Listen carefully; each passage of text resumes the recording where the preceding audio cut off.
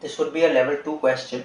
We have to find the number of APs with 5 distinct terms that can be formed from the first 50 natural numbers. Now, if the common difference is 1, then the first term can be anything from 1 to 46.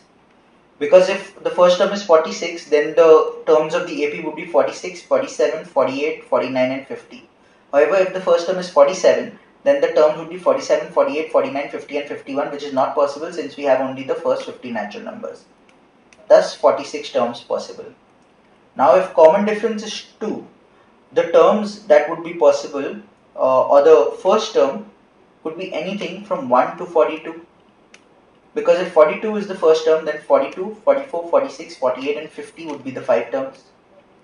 That's 42 terms.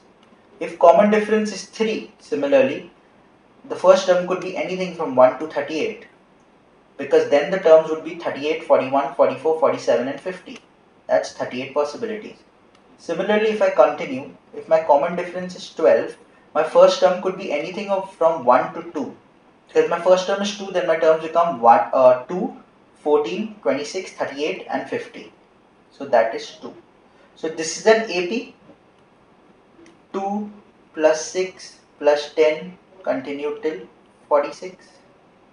Now the number of terms in this AP is, if I look at 2, it is nothing but 4 into 0 plus 2 and 46 is 4 into 11 plus 2. Thus 12 terms in the AP since n is going from 0 to 11. So 12 into a plus l by 2, that is 2 plus 46 by 2. 48 by 2 is 24, 24 into 12, 288. Hence the sum of this AP is 288. Answer is option D.